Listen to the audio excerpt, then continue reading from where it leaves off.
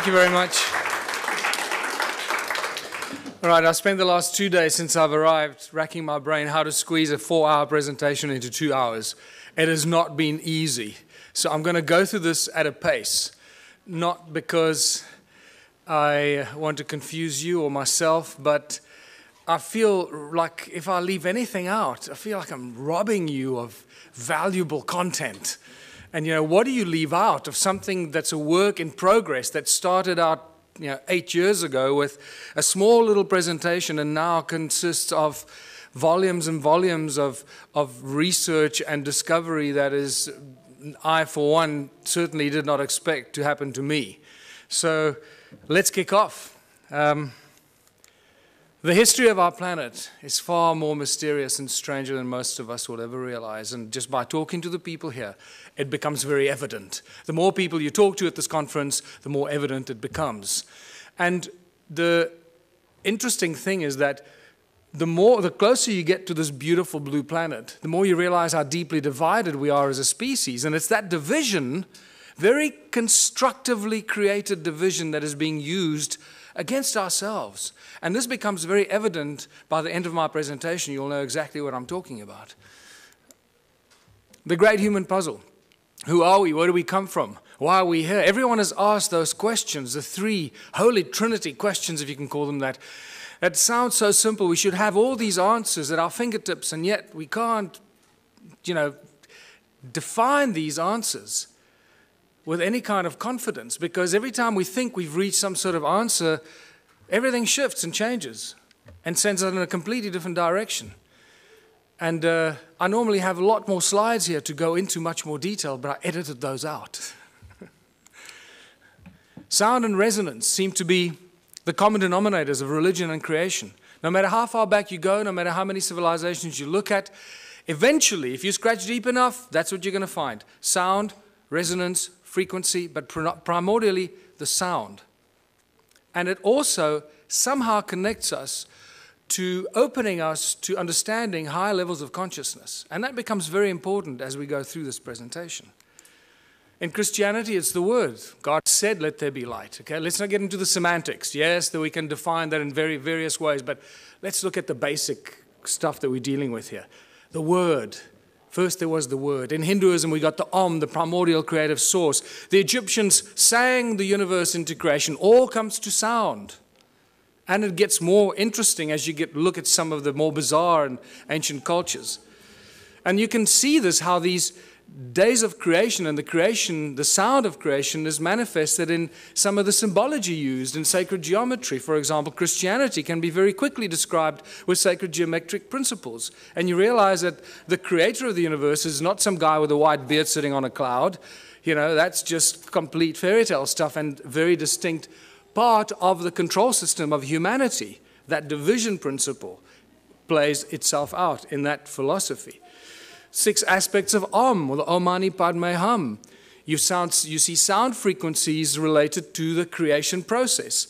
And in Egyptology, the 6 aspects of the all-seeing eye of Horus. And when you see this, you realize that we're dealing with sound, 6 resonance ratios, all to do with sound frequencies. So sound plays a very important role, and one of the lesser known statements or thought patterns of Nikola Tesla that a lot of people seem to miss is that Nikola Tesla said that the earth rings like a bell. It's continuously ringing like a bell. And if you know how to use this primordial source sound frequency of Mother Earth, you'll know how to convert it into an unlimited source of energy. And I believe that's what he really did. What he did with it up at the top of the tower remains a mystery to most of us, and we're all trying to emulate that. But I believe that he was talking about the sound of Gaia, an unlimited free source of energy. And this plays a very important part in all of creation, in all ancient cultures, in all the belief systems. And I believe Tesla used this to do whatever he did to create this free energy that we're all trying to emulate. But what is sound? What is sound? Because we think that sound is just something that travels at a finite speed.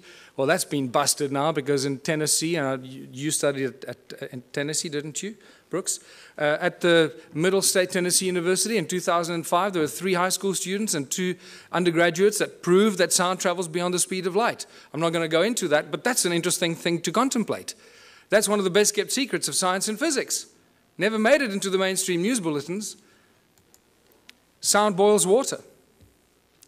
This is a guy called Peter Davey in New Zealand. Since 1940, this guy's been boiling water with sound frequency. It's not complicated, because everything has a resonance. Everything in the creation and in physical form has its own fundamental resonant frequencies. If we understand the resonance and the sound behind the resonance, we can do everything. Because if sound created the universe and all things in it, because that was done by God, then we should be able to use sound to do everything else. A 92-year-old Christchurch inventor claims to have come up with a novel way to make a cup of tea. He's invented a contraption that he claims uses the power of sound to boil water. Beverly Lockhart went to investigate. It looks like a desk lamp, is cool to the touch and appears to be doing nothing until it comes into contact with water. 92-year-old former Spitfire pilot Peter Davey claims his invention uses the power of sound to boil water. Yes, they're a bit baffled how it works. Nobody really knows how it works. Davey believes high-frequency sonic vibrations emitted from within the silver bulb cause the water to boil. He says the idea came to him 50 years ago when he noticed different saxophone notes caused different household items to rattle. The mains-powered gizmo has experts intrigued. Never seen anything like it in my life, as they say. Professor Williamson has his doubts about Davey's acoustic theory and suspects there are 2 simple electrodes inside the boiler. It's the conductivity of the water that provides the path for the current and provides the resistance to give the heating. I'm careful that I don't divulge everything. I'm waiting to get a manufacturer that's prepared to put some money into it. And if he does get it on the shelves, he's already got one interested customer. If I saw one in a shop, I'd buy one, because I think they're an interesting little bit of technology. However it is they work. But for now, Davey is savouring his gizmo's success and sticking to his own unique theory on how it works. Beverly Lockhart, 3 News. And in there lies the problem. He's dead. He took his secret to his grave. We will never find out until we go there, try and wrestle it out of his family to share the secret with the rest of the world. I can't believe that in all of the world of science and the the amazing laboratories that we have, there haven't been some scientists that have reverse engineered this or figured this out. Can't be that difficult. It's a resonant harmonic frequency of boiling water. Reverse engineer it. Measure the resonant harmonic frequency of boiling water and build the device. I don't have the laboratory to do it, but I've asked so many people to go out and do it, and no one's done it. But what we learn from this experience is we're here at this conference talking about free energy. I believe free energy means free to the world, not just free that we can suck it out of the vacuum and then sell it to the rest of the world. That's no longer free energy. I believe it's crucial that we start thinking about free energy as when you find it, like this guy, give it to the world for free. Because if you don't, they're going to get to you, they're going to get rid of you, and no one's going to get it. They were waiting. I can imagine what they did when Peter Davey died. They breathed a sigh of relief, say, oh, thank God he's gone. And he was too greedy to tell the world how the simple thing worked. Thank God this human greed gene is so powerful that it prevents people from sharing this beautiful stuff. That's what I have a problem with. So what I urge anyone here at this conference to do, if you do find something like this, a source of free energy, do not keep it to yourself. Do not try and gain from the rest of humanity. Put it on the internet, make videos, put it out as widely as you can, share it for free with the world. It'll come back to you in abundance that you can't imagine. Yes.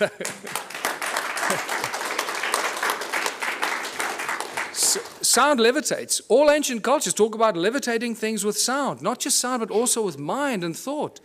Now, we hear about it all the time, but until you see something being levitated by sound, it's difficult to comprehend. Here's a beautiful example. Most of the stuff exists on YouTube, but we don't go looking for it. So, Notice that you can hear the sound frequencies because the items they're levitating are very light. Remember, the higher the frequency, the higher the energy. So these polystyrene items are very light, so the frequency is lower frequency that's audible to our ears.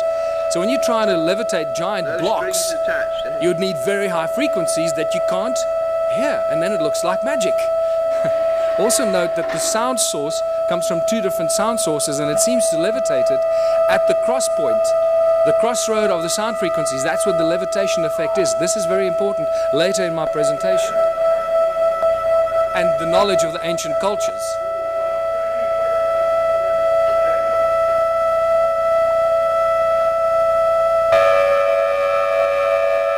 Just the slightest sound variation and the thing starts to tumble and spin.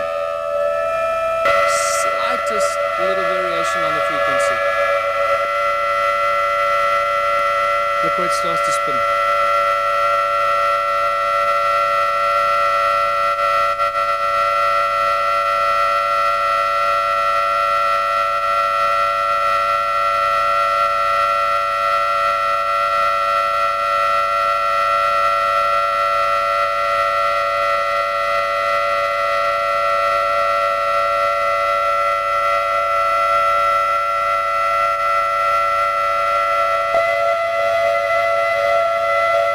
Real irritating noise, but you know, you have to put up with it too.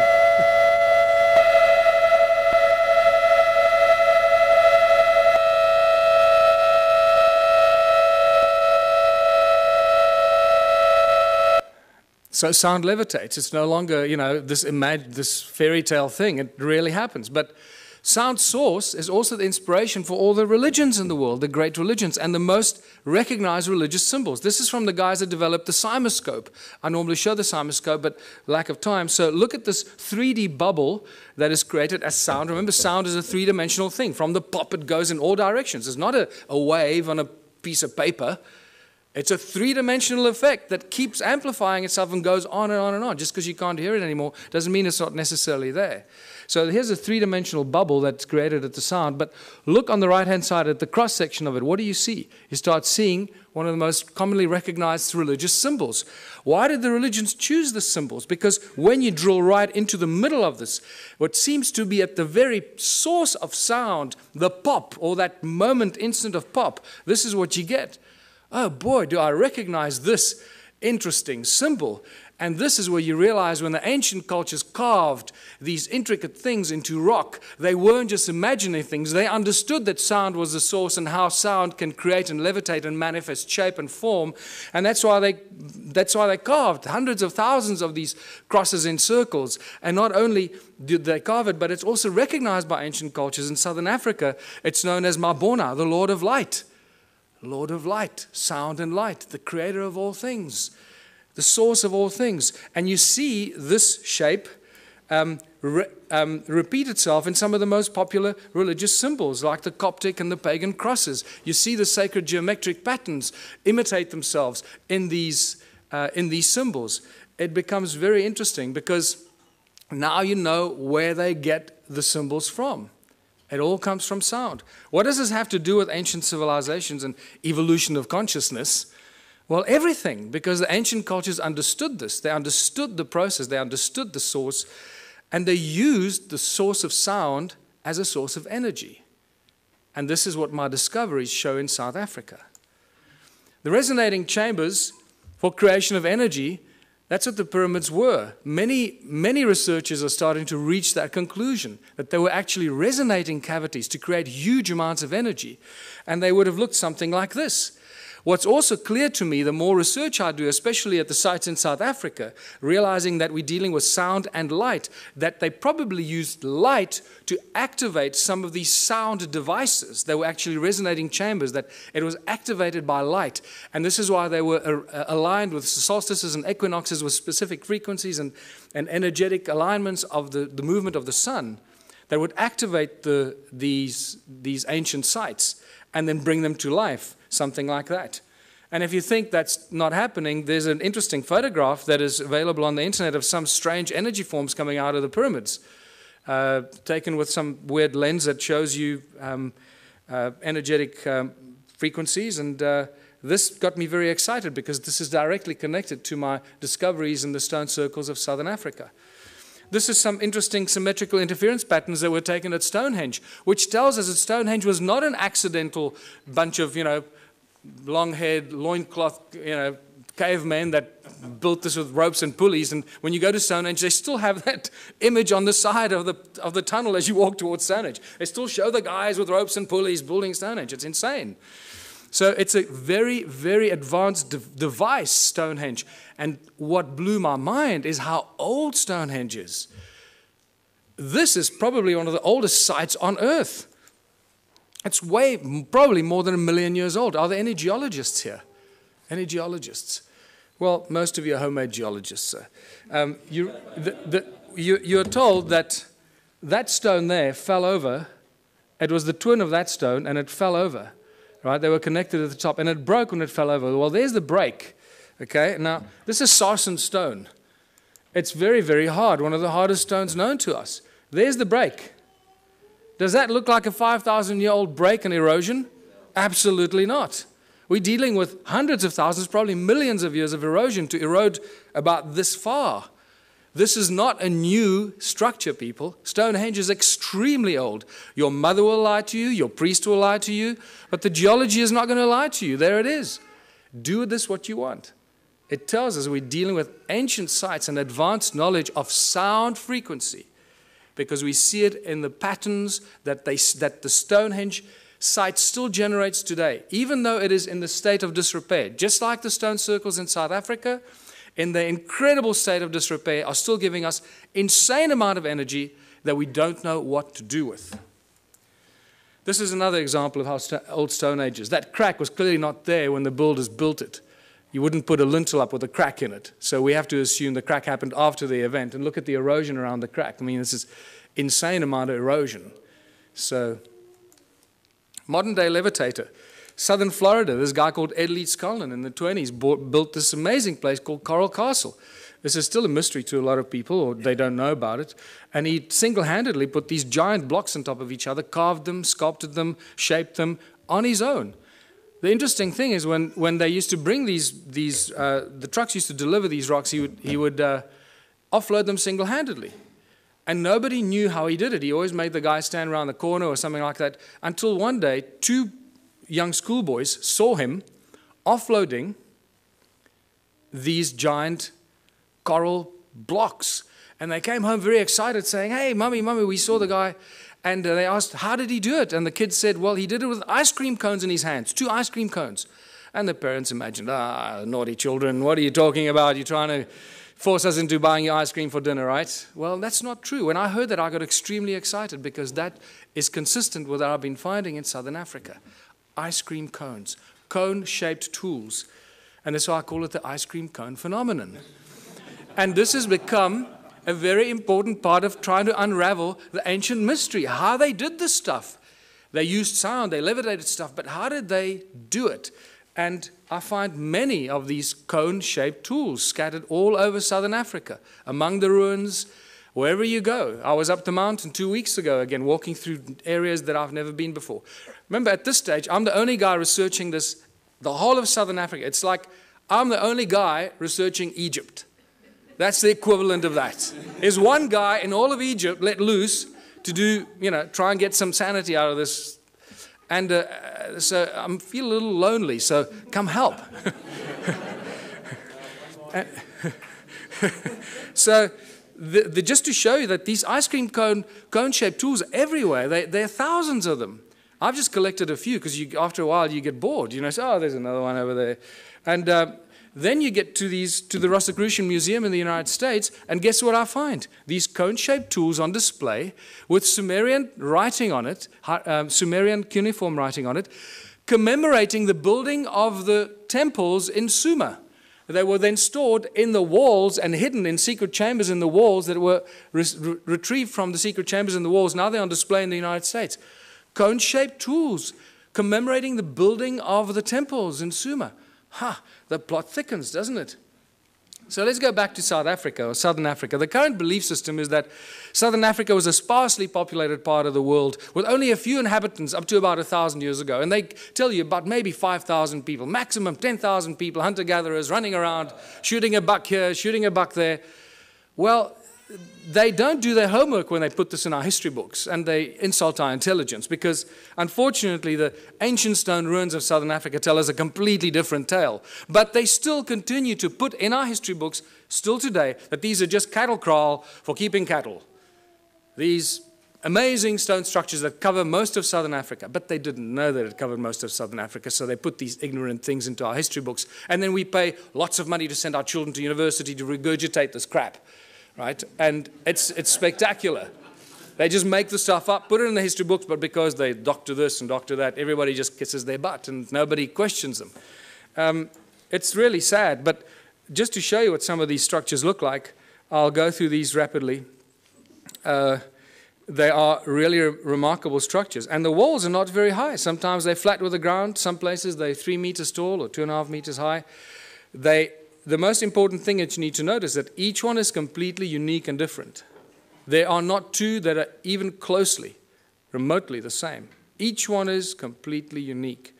Now, that was a question that wasn't asked until I came along. What you also need to look at is the stuff around the obvious structures, not the structures themselves, because you'll see that there's a lot of stuff around the structures that is hidden by soil. It's not visible to you unless you're up in the air, like you're looking at from this vantage point. Otherwise, you don't even know it's there. You walk through the veld, you have no idea you're walking over ruins. And then when you look at it on Google, you say, oh my goodness, I was walking there, and I was walking right through all these ruins and these terraces. I didn't even know it while I was walking there. And this is the awakening that happens. Let me just go back here. Look at this horseshoe-shaped structure here, attached with a circle inside it, with a stone right in the middle of it, with these weird two, towers that lead you in there. And this arm of this from the center goes right through the middle of this. There's some weird stuff going on here that we don't understand. Look at all this stuff hidden by soil underneath, around this obvious ruin here. There's another horseshoe-shaped, ohm-shaped structure. And what does ohm represent in modern electronics and electricity? It's linked to vibration, frequency, the movement of current, and so forth. Resistance. Look at all the stuff in between, covered by soil. You have no idea that there's much more of this stuff in between, connecting this one to that one. And then they build beautiful flower-shaped stone structures because they look like pretty flowers, right? Except you can only see it from the air. And they're all connected by these channels. There's a channel coming out of it and a channel running down there that's badly destroyed, and these strange hexagonal shapes. What is activity all about in Southern Africa? Always about gold. Don't you ever forget it. Always about gold. And remember, it's not the obsession of humans with gold, it's the God's obsession with gold. In Genesis 2, when Adam was alone on earth, Eve had not yet been fashioned from his rib. God comes to Adam and says, hey buddy, there's a place called Havilah. It's land full of milk and honey. The land is good, the water is good. And by the way, buddy, there's gold. What on earth is going on here? Why would God, the creator of the universe and all things in it, the commander of consciousness, want to tell Adam about gold? And it's in that one defining moment that you divide God with a big G from God with a small g. Huge, huge division. The twain shall never meet. And the Bible and ancient texts seem to be, especially the Bible, is constantly crossing those lines. What I find fascinating, scholars that have been studying the Bible for 30 years, their entire life, still keep crossing that line. God with a big G, God with a small g. The Elohim is a plural. The Elohim and the Anunnaki are the same beings, and I'll show you why. We've got conclusive evidence that the Anunnaki and the Elohim were the gods of the Bible, the gods with a small g, the malicious, malevolent beings that were after gold. The divine creator of all things does not want gold. He doesn't take credit cards, and he doesn't use money. And we'll get to that.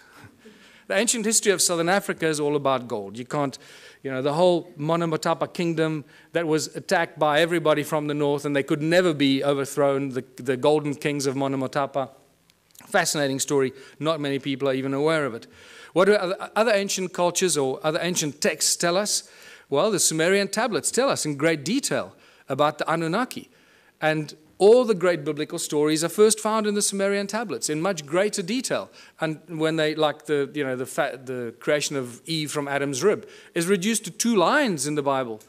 In the Sumerian tablets, it's a whole chapter on it, how it happened, how they put Adam into a deep sleep, and blah, blah, blah. It's phenomenal information. But so what we do know is that a lot of the stories in the Sumerian tablets are translated into the Bible much later and abused or used for abuse against humanity. Work in the Abzu is the constant reference in the Sumerian tablets. Abzu has been given many names, but its primary sort of reference is always linked with gold. This is Abzu is where the gold came from, and there's some great references from Sitchin's work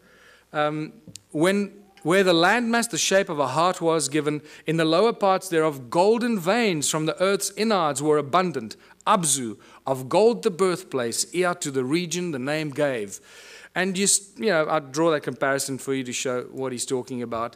The Sumerian god Enki is inextricably linked to Southern Africa and the gold mining empire. And in my longer presentations, I go into more detail why I say this, but it's just overwhelming. It keeps coming in waves and waves, how Enki is linked to Southern Africa and the gold mining empire that he set up there some 400,000 years ago. Now, Enki is not unknown in African ancient history. Creator Mutwa told me that Enki is known as Enkai, the creator of the human race. Just to throw that at you. And it gets weirder and weirder the deeper you go into this. And then Enki decides to create a species because they needed help to get the gold out of the mine. You can't just use machines. Machines break. And it's much easier to clone a species and train them and let them do this stuff, because if they die or get sick, then you just replace them. It's better than building machines. They just breed on their own. Look what they've done. 7 billion. Great breeders, these machines, these slaves. Let us create a Lulu, a primitive worker. The hardship work to take over. Let the being, the toil of the Anunnaki, carry on his back. Tells us very clearly what these guys were up to down there, planning to create the Adam, Adamu. A primitive worker shall be created. Our command will he understand. Our tools he will handle. To the Anunnaki in the Abzu relief shall come. So we know that the Anunnaki were in the Abzu. They were doing something. They needed relief. And for this they needed a slave, and they cloned it. And boy, did they do a good job. This is fantastic reference to Enki's house, his mines, and his technology. In the midst of the Abzu, to a place of pure waters, Enki betook himself. In that land, a place of deepness he determined for the heroes into the earth's bowels to descend. Before they cloned the slaves or the human race, they referred to the Anunnaki who were doing the gold mining as the heroes, because they were doing the hard work in the gold mines.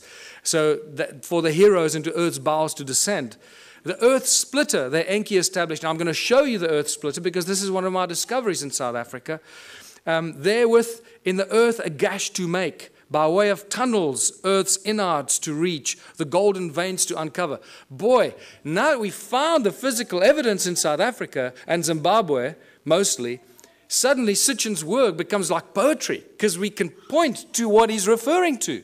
We've got the physical evidence for which he's often undergone a lot of criticism, Oh, he's making this stuff up. Well, anyone who's still a naysayer about Sitchin's work, wake up. We got the physical evidence. It's there in beyond believable abundance. Is there a ruin or a settlement that could be linked to Enki? Absolutely. And this is Great Zimbabwe, the greatest ruin in southern Africa. It has to be the biggest, right? This is just a spectacular place. And just to show you, some of the walls are 10 meters high and 6 meters wide. Great Zimbabwe is a spectacular sight. And it has got Enki's energetic imprint all over it. Any of you that do energetic work, go and look at it. You're not going to believe your eyes. What's so special about the ruins in southern Africa? Well, they're very special cattle kraal for very special cattle, because this is probably where the word holy cow comes from. Because most of these cattle kraal are built aligned to the sun and the stars and the equinoxes and the solstices. And wow, they went to a lot of trouble for these cattle, didn't they? And the sacred geometry. And you start seeing how sacred geometric principles just jump out of it, out of these structures. And you realize, hold on, this is not just somebody building things, to pass time. And clearly this was easy to these people, because every single one of these ruins that is measured, and this is all Johann Heine's original pioneering work for which you'll always be remembered, because every ruin that he's measured so far turns out to have these very intricate alignments. And this is spectacular. And you'll understand why this is so spectacular when you realize how many of these ruins there are. These, look at this, they're perfect, and you draw a circle over there, which doesn't look like it's real. But when you extrapolate that flat line into the circle, you get a perfect hexagon. When you start joining the corners of the hexagon, look how it touches the inner circle perfectly. This is not accidental, people. This takes real exact science and understanding. There you go. So these structures down there are not just simplistic structures. They carry huge amounts of energy. And important to note that there are no doors or entrances. This is an important thing that you find in some of the archaeological reports, and they say, oh, there are no doors and entrances, and then they forget about it. And then they tell you, it was probably built by a migrating group of 15 to 20 people, and they built it. And you say, hold on, you just told me there are no doors and entrances, and now you're telling me that it was built by people as a dwelling. So what's going on here? What are we dealing with here? And you don't get intelligent answers from the so-called authorities on this. And agricultural terraces. Thousands of kilometers of agricultural terraces. In fact, more than 450,000 square kilometers of agricultural terraces in a sparsely populated part of the world. Who built these terraces? What were they planting in these terraces? What's going on here? It doesn't fit. It doesn't match. Terraces are everywhere. When you start looking and opening your eyes, mountains are covered by these terraces. This is in Botswana. This is in Lesotho. There are terraces up some of the most incredible steep mountain sides that don't make any sense. In fact, if you go into Google Earth and you look at Lesotho, I challenge you to find any part of Lesotho without terraces. It's actually quite incredible. They're just terraces everywhere. And there's just been no people down there to build these terraces, so where do they come from? This is one of the greatest examples, because you can see the channels that link them, the circles and the terraces, all one giant grid. Nothing stands alone. Remember I told you, look at around the circles, the stuff hidden by the soil, because there are no standalone circles. They're all part of a giant grid, a huge grid. No standalone, all connected by these weird channels that are clever people at university call roads to drive the cattle on. This is why these roads are there, because they were built because the people 200 years ago built them to drive their cattle on. And that's as far back as they go. Maybe 400 years ago, that's it. This is just spectacular. This is right up the road from where I live. So when I leave my house and I go walking in the mountains, this is what I walk in these places. And it's rather silly. So I take a lot of photographs and I write a whole bunch of stuff, and then I come talk to people like you, and I feel like I'm, alone, lost in the world. Ancient roads and channels run for hundreds of miles. Notice, circle, channel, and the extrapolation or the extension of the circle that looks like a giant spider's web. And it's these giant spider's web that turn into these agricultural terraces. And there's a very specific reason why this is all connected, which you'll understand soon. Look at these archaeological drawings from 1939, clearly showing us that there are no doors and entrances, and these circles are all connected like a bunch of grapes. And then they don't make any more comments about it. They just leave it. The roads link every stone circle. There's the road there. It's very, very badly eroded, as you can see. Most of the times you don't even know you're walking on these ruins. Over there at the bottom, it used to connect in there, but that looks like water washed it away at some stage. Look at this linking into these strange hexagonal things. There's not enough time to talk about that, but there's spectacular information about what was going on there. And there's ruins there and there, but they're just covered by soil. This is a beautiful example of a channel running into with all the stuff around it. The spider's web effect. Look at this. Now imagine most of southern Africa looking like this a long, long time ago. And these are all cattle kraal, as I said, built for special cattle. There were a lot of cattle. Boy, they were just, I don't know where the people were, but there are a lot of cattle. Hey, maybe... How many of these ruins are there. And this is where the penny really drops, when you start figuring out how many there were. In 1891, the brilliant Theodore Bent, this is one of the few archaeologists that I carry real respect for, wrote a brilliant book, The Vanished Lost Cities of Mashonaland. And it's a phenomenal book. And in 1891, from horseback, traveling through South Africa, Botswana, Zimbabwe, he estimated about 4,000 of these structures. Then by 1974, Roger Summers, who had more technology available, calculated about 20,000 of these stone ruins. Now, by now, I started going, hold on, 20,000 stone ruins in a sparsely populated continent doesn't make any sense. I got involved in 2007 when Jan Heine introduced me to this, and within 6 months, I estimated at least 100,000 ruins. So I thought, well, before I release Temples of the African Gods, I can't just thumbsuck the stuff. Let me have some sort of at least scientific argument for this. So I started counting. I used Google and aerial shots and just started counting, and extrapolating, getting averages per hectare, per square kilometer, per larger area. And I went all over southern Africa and found these densely clustered areas and got averages. And some of the aerial photographs looks like, there's circles here. When you look closer at it, when you study this, you see how connected they were. This is all over southern Africa. Some of them are in the Transvaal or in Gauteng, what used to be the Transvaal, in Mpumalanga, in the Orange Free State. There's some in Natal, KZN. I just found some in KZN 2 weeks ago when I traveled to KZN. And I hadn't found any before. So wherever you go, you find more ruins. Zimbabwe, Botswana, as I mentioned. And this one I'll be talking about again. This is near a town called Bronkhorstspruit, very strange looking structures. This is again close to my house. And this is south of Johannesburg. There are thousands and thousands of these south of Johannesburg, and they think they discovered gold there in the late 1800s. And this is just spectacular. It's the density of these. This is other side of Rustenburg, where I grew up near the platinum mines on the way to Botswana. This runs about 5 by 5 kilometers, and it's just dense like this. It's ridiculous. And this is back near where I live, just to show you the circles with the channels connecting them and the terraces. And by the time I finished counting, getting all these averages, I found out there were more than 10 million of these.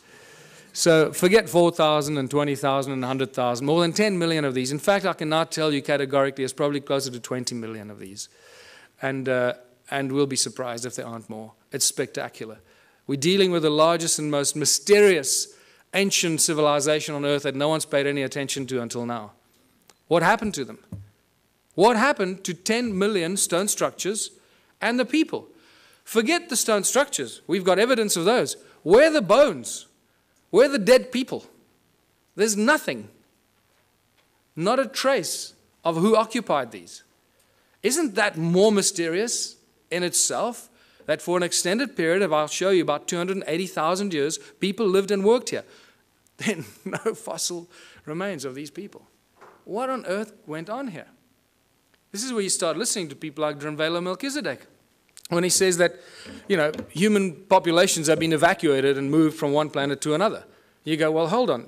Suddenly that makes a little bit more sense than anything else, because we should have found bones. There's been a lot of digging, mining, and there should be bones everywhere. Farmers building houses. So what happened to them? This is where the Sumerian tablets become very important. And the King's List, I'm going to come back to this, because in the two King's Lists that give us exactly the same story, they give us the names of 8 kings that ruled for about between 220 and 241,000 years. The names of the kings are the same. The places they ruled are exactly the same. The dates vary a little bit. So you've got to allow some mistakes in translation. But the names and places remain the same. This is very, very interesting. But what this tells us is 2 very important things that I'm going to come back to later. And this is a repetitive theme in the Sumerian text, is after the kingship descended from heaven to earth, after kingship was lowered to earth from heaven. Okay, to us it doesn't make any sense. Oh, we think it's some crap made up by the ancient people because they were all stupid, right? And then it tells us who these kings were and how long they lived. And you can clearly see that they weren't human, because they lived and ruled for 36,000 years, 64,000 years, 28,000 years. And then a very important thing that it tells us, a very important statement from these 2 kings lists. And then the flood swept over. So two very important things, three important things. That kingship was lowered to earth from heaven. Somebody up there decided that they were going to appoint some kings on earth, some priest kings. That changes all of human history. It tells us that they ruled for an extended period of time, and then the flood came. So we seem to have a history, a chronology of human history until the flood. Prior to this, or until now, we know very little about what happened before the flood. And this is very important. So I believe that when they say the flood came, that's what destroyed these ruins. Some 12 to 13,000 years ago, the so-called Great Flood that there's not much argument about in geologic and archaeological circles. And you can see the sedimentation. That's why most of these ruins are not visible. Most of them are covered by soil. They're hidden from us. And wherever there's stone circles, there are gold mines. You can't get away from it. More than 75,000 gold mines have been found between 2005 and 2010 in a geological survey just around the little town of Leidenburg in the Mpumalanga province. 75,000 gold mines. In the 30s, I've got two distinct, separate reports from two separate miners that mined in the province of Limpopo, northern South Africa, that found mysterious mine shafts, tunnels like this, at about 100 feet down while they were mining gold. Remain unexplained. Tools and artifacts were confiscated by the authorities, never to be returned. In the 1990s, De Beers found a mine shaft 22,000 feet deep that scared them. That they say it was cut with absolute precision, indicating some advanced laser technology that they do not possess. Anglo-American, I know, has a secret file that they keep for covering up ancient mines and shafts. Anytime they come across an ancient shaft or a mine, they cover it up and move on. They don't even discuss it, but they have a specific file for that. And I was told this by the chief geologist at Anglo-American while we were having a beer at a pub. He just volunteered this information to me. I was amazed. But then he didn't know who I was or what I was doing. Sneaky bastard. What kind of stone are we dealing with here? It's a very special kind of stone. It's known as hornfels. And it's known by geologists as ringstone. And I was the first person, I'm astounded, the first person to ask what kind of stone was used to build these ruins. They just, don't go there. And it's metamorphosized quartzite. It's incredibly hard. You can't break it, people.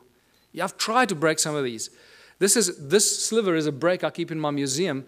This happens as a result of heat. You expose it to fire, it breaks up. So clearly they didn't use fire in any of these ruins. Otherwise there'd be none left. As you can see, it's black on the inside, very hard, and then it's got this stuff called patina, the skin, like a skin that grows. It's an oxidization and calcification process. It grows incredibly slowly on this specific rock. And what is fascinating about this hornfels stone is that it conducts sound incredibly well. It rings like a bell and light. There's some more examples that I found that I keep in the museum. And more spectacular examples. And just to show you, there's a little... The most remarkable artifacts that I've collected, this particular stone in my hand here, this beautiful Stone Age club, it looks like something out of Flintstones. I'm going to show you how they ring like bells, because I can't carry these with me all over the world. So a quick demonstration how these stones ring like bells. I just discovered that in geological terms, these stones, this particular stone, the hornfels in South Africa, is also known as ringstone for that very specific reason. And to ring these, I'm going to use my brand new tool that I just collected about a week ago. This phenomenal, absolutely phenomenal artifact. And I'm going to use this to ring these stones. This looks, we always joked when I found this, that this looks like a Stone Age guitar. And it's pretty much like that, And I'm going to show you that it is very closely related to a musical instrument in ancient times for very specific reasons. Now you might think that this stone shape is just accidental and that it broke off or something. You'd be mistaken, because I've collected probably about 4 or 5 stones that are very, very similar in shape, very similar carving structure. There's broad base here and then down to a narrow tip, and somebody removed this particular piece of the stone over there for specific reasons, as you will hear, which I'll ring a little bit more. They ring like bells. But it's also important to note that you cannot carve or chip this stone. it will splinter and fragment, and it will not be chipped or carved.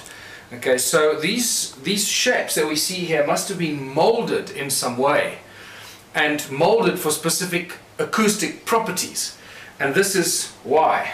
You've got to hold it a very specific way to make as little contact as possible to get it to ring and resonate at its optimum. Now remember, it's also covered in patina, the skin of the rock, this brown reddish color that covers the rock, that is no longer the original black or charcoal color, the original color of the metamorphosized quartzite that's underneath. And that's how it rings.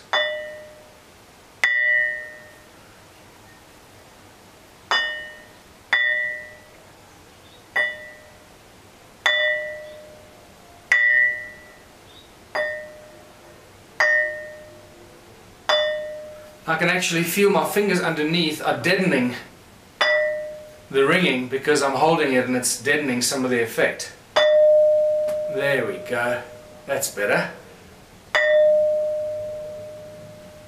That's what you want. You realize that this thing really rings like a bell and it reverberates for quite a long time.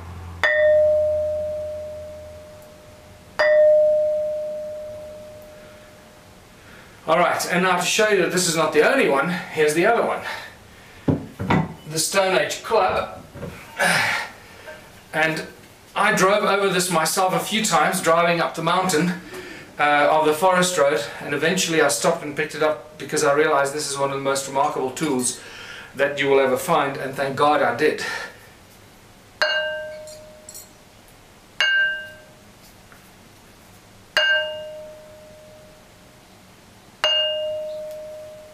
And it is very heavy. I'm out of breath because I'm holding my breath not to make a noise, and this thing weighs probably about 15 kilos, so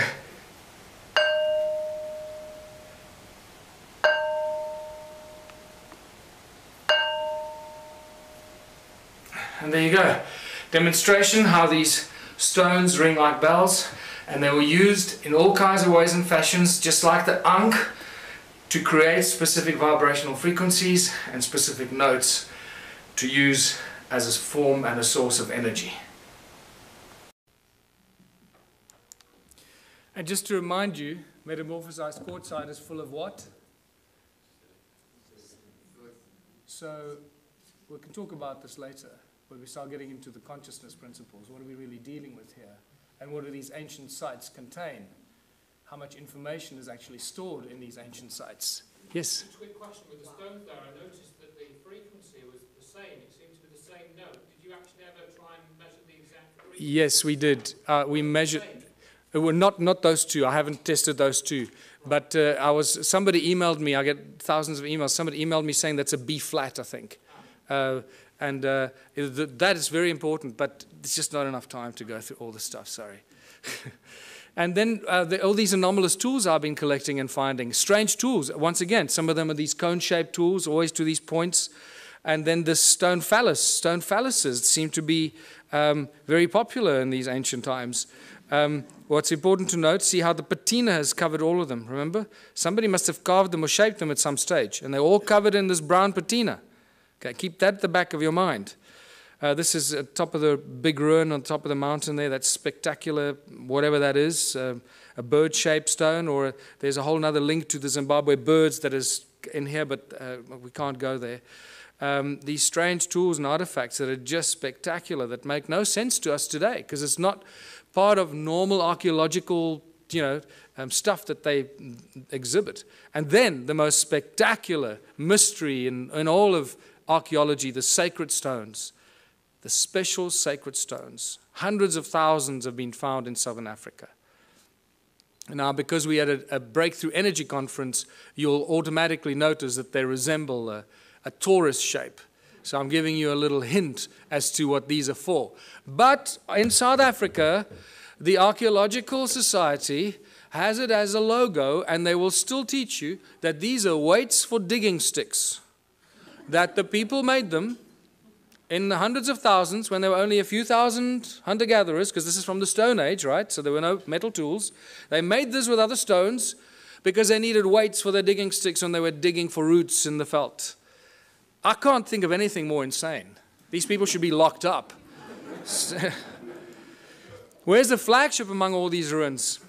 And this is where we get to the very important Adam's calendar.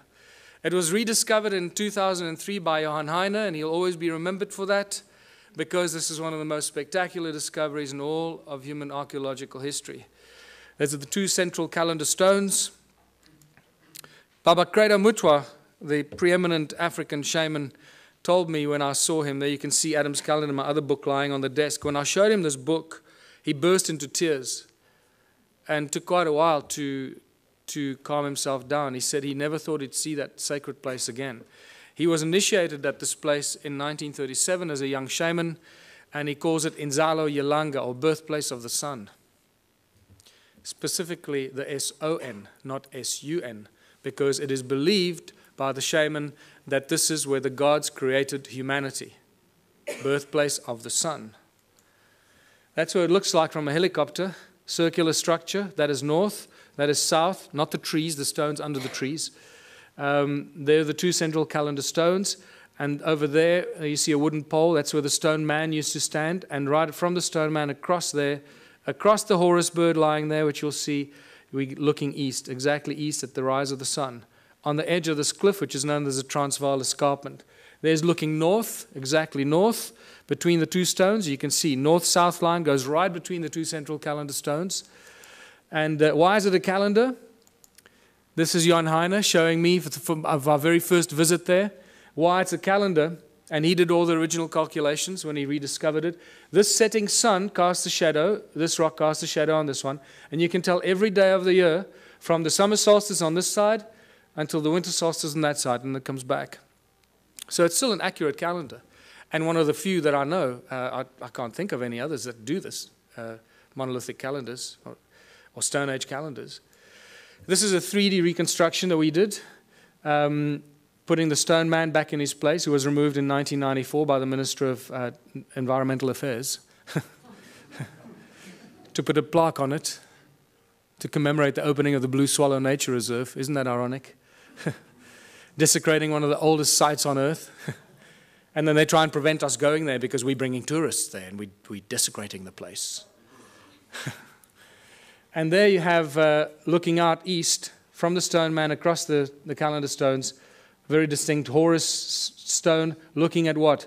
3 stones that seem to align with those pyramidal structures over there, that are aligned with the rise of Orion over there. But you'll see more about that now. How do we date the stones? We look at everything. I'll look at anything, because you can't date stones. So you got to look at everything. Use your, do what the guys in CSI do. Follow the clues and the evidence. And what makes most sense, you have to go with that. So first of all, every stone there is known as dolerite. It doesn't belong there. It is now categorically proven and shown from geological studies that those stones do not belong there. They were brought there by somebody to build the calendar site. That's the edge of the Transvaal Escarpment. It's known as Black Reef Quartzite, and it's full of gold. There's a gold mine underneath that ridge, actually, an ancient gold mine. The erosion, that piece there broke off there. That's the erosion on the tip of that ridge, on the break. Most geologists I've asked suggested to me, pick a number above 50,000 years for the amount of erosion that happened there. So 50,000 years ago, that piece broke off and landed there. Right? So now we're starting to get to the ancient age of this. But this is one of my best, is the patina growth, because I've told you already that these tools have been molded and shaped, and the patina has grown back. That's what it looks like when the patina is gone, black, and then the patina grows back. This is a great example of a monolith in one of the stone walls that at some point broke, and this tip broke off. Look at the patina that's grown back. There's about 2 millimeters of patina growth. We're dealing with something. This patina is known to grow at about 1,000 years per microscopic layer. 1,000 years per microscopic layer. So for a millimeter or 2 millimeters of patina, we're dealing with something that's 100, 200, 300,000 years old. We don't really have a measure for it, but it's extremely old. And we know that this is not normal archaeology. Look at this beautiful carving of one of the stone structures. So not only did they build the stone circles, but they first carved them into rock. This is another interesting part of this presentation that I normally go into a lot more detail. But look at, after they carved this crack appeared through the rock. This hornfels stone, you should see the black of the hornfels on the crack. On a fresh crack, you'll see the black of the hornfowls. But it's so old that the patina has grown into the crack and completely covered up the black color. So this shows us how old this carving is.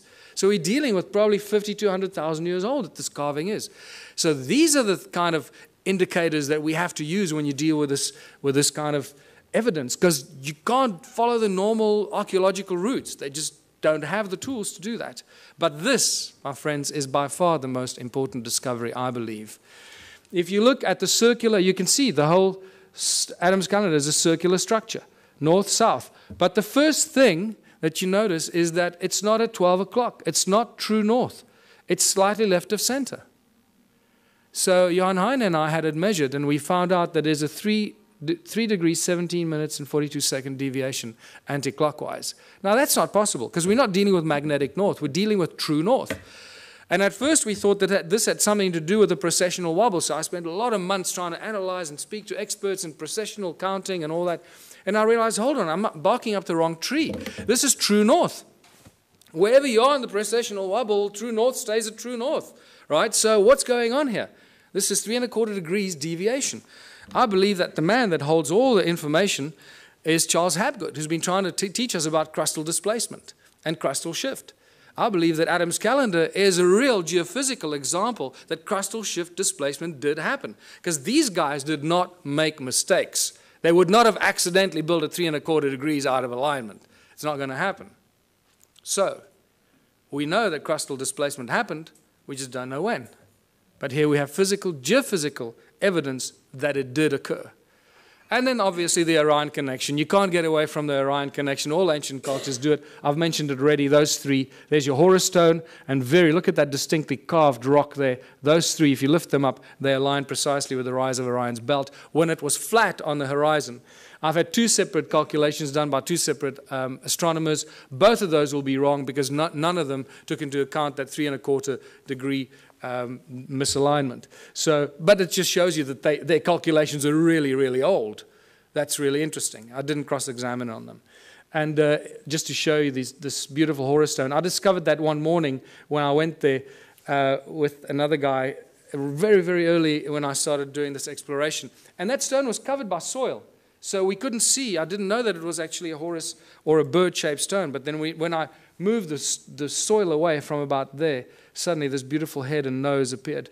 It doesn't look like much from here, but there's nothing to stand on to take photographs. You know, if I take one step backwards that way, I fall off the edge of the cliff. So, and there you go. It's about 3.5 meters tall. There's a fat belly there that you can't see on this angle. And the nose is broken off. That's probably maybe another foot there that would have extended. If you lift it up, there you got it, reconstructed. Adam's calendar. When I called it Adam's calendar, I had no idea how close to the truth it was. This is where humanity was created according to ancient African culture, where the Anunnaki artificially, genetically created the Adamu, the human species that we all belong to in various forms and shapes. And then we get to the discovering of the pyramids. The mystery just, gets better and better. Look at that. This is one of the first pictures taken of Johan in 2003 when he started measuring the calendar and finding out all these mysteries. One of the best pictures, because I've been there thousands of times and you just don't get good pictures of the pyramidal structures. There's a third one, a little one over there, just sticking its head out. I've been told through various means that there's about 30 meters of sedimentation down there. So we're only probably seeing half of those pyramidal structures because of the flood, remember? The flood that destroyed all the stuff. That would have covered all of it. Why are they pyramids? Why am I so convinced they're pyramids? For various reasons. First of all, when you go into Adam's calendar, the moment you cross the circle, because there's no obvious circle, it's an imaginary circle. The moment you cross that circle with your GPS, you lose signal. Okay, it works here. The moment you walk in there, your signal is gone. And I love the macho guys. They just love it. Oh, my GPS will work. You'll see. I'll show you how my GPS works. And they go in there. It's fantastic watching them. Just see that ego drop very quickly. And then when you take the same GPS down to the pyramids, there were 4 of us. I will forever regret not taking a photograph of it, because there were 4 of us standing with GPSs like this. And every GPS gave you a completely different reading. Not just slightly off, but miles off. You were like, you know, in another province. It was insane, right between the two pyramids. Not only that, but all these ancient cultures built things according to the sacred geometric principles. So I thought, hold on, this will tell me if it's linked or not. Let me draw a golden mean spiral from Adam's calendar and see where it lands. Well, you know, I didn't have to guess. You got it. So here we can do a beautiful twist on those that want to stick to mainstream science. And we can argue the argument of probability, which is one of the most commonly argued arguments in science, isn't it? Probability. So the probability factor that the golden mean spiral accidentally ends between the pyramids is so completely out of kilter that it has to be linked. You're dealing with several million or several billion odds to one that it's, you know, an accident. So the probability factor plays a very important role here. We're dealing with something that's connected, and also through channelings and other psychic revelations, I've been told in no uncertain terms that we're dealing with some very advanced stuff here. And then when you connect Adam's pyramids through Great Zimbabwe, Enki's house, it lands right in the Great Pyramid of Giza. And all along the 31 degrees east longitudinal line, the Nilotic meridian, right, which is also linked to the white lions of Timbavati, the sacred white lions of Africa. And you start seeing all this connection. It's just beautiful. It just unravels more and more. And then my beautiful friend Willem de Swart, who's decoded the numeric system and the secret numbers of God, made it very clear to me that the name Elohim equates to the number 31. Elohim. 31 degrees east longitudinal line. So this gives us an indication that the Anunnaki and the Elohim are the same group of beings. I just recently did an interview with George Nuri. The very last caller that called in told me he was abducted by the Anunnaki 12 years ago, before he knew any of the stuff we're talking about here. They told him they were tall, about 9 feet tall, blonde, blue-eyed individuals. They told him they were the Anunnaki, and they also told him they were often referred to as El or Elohim. That was very interesting, and then the show ended. So I need to talk to him more. So what were all these stone circles for? Millions and millions of stone structures, all connected. Each one is completely unique, different, built with stones that ring like bells. What's going on here? Archaeological drawings show us that there are no doors and entrances, and some of them are concentric circles, like expansion, amplification chambers, or something to that extent, right? So are these connectors, these channels, actually like wires? Absolutely. So let's go back to what Nikola Tesla said. He said the earth rings like a bell, and it's an inexhaustible source of energy if you know how to use the sound frequency of Gaia. And I believe that this is what it is. The cymatic patterns remind us of what we're looking at. The shape of Om. This is the shape of Ah, sand on a metal plate. That's what you'll find. So what we're looking at here is cymatic patterns from Earth. Each one of these stone circles just simply represents the cymatic or the shape of the sound of Gaia at that particular point. And this is why they connected. So they created one huge energetic field. There's one example. There's Hans Jenny's photograph, the circle in the middle and the spider's web effect outwards, the circle in the middle, spider's web effect outwards, except these were connected so they could share the energy they suck out of Mother Earth. And but how much energy could these structures create? For this, we got to go to 1944 and Japan, when they were developing the death ray with which they were going to smite the Allied army. But unfortunately, they got nuked, so they never got to use the death ray. But one of the things that I found out is that at the core of this death ray was a thing that they used called a magnetron, a resonant cavity magnetron. Well, this is, you start a frequency in the middle, you amplify it in these resonant cavities until you decide when you want to take it out of the wires. And that magnetron is used in laser beams, it's used in microwaves, it's a technological tool used in many applications. This has got a little magnetron in it, or a klystron, I think it's called in this. And then it goes through what? It goes through a crystal to focus the light. Right? So if you're working with light, you need to use crystal because it lets the light go through it. Right? So I believe that this magnetron was used. There you go. If a magnetron a few centimeters in diameter could fry the Allied army, how much energy can a magnetron 22 meters in diameter create? Huge amounts of energy. In fact, I was made aware that it's this structure that was probably responsible for the destruction of Atlantis, because they didn't quite know how to use it and it got out of control. So I believe when you read those translations of Sitchin, where he says Enki built the earth splitter with which in the earth a gash to make, I believe this is the earth splitter or something like that, creating huge amounts of energy, putting it into the giant grid, giant energy grid that connected all these stone structures in southern Africa. And that's really what it was. Everything was linked to the mining of gold.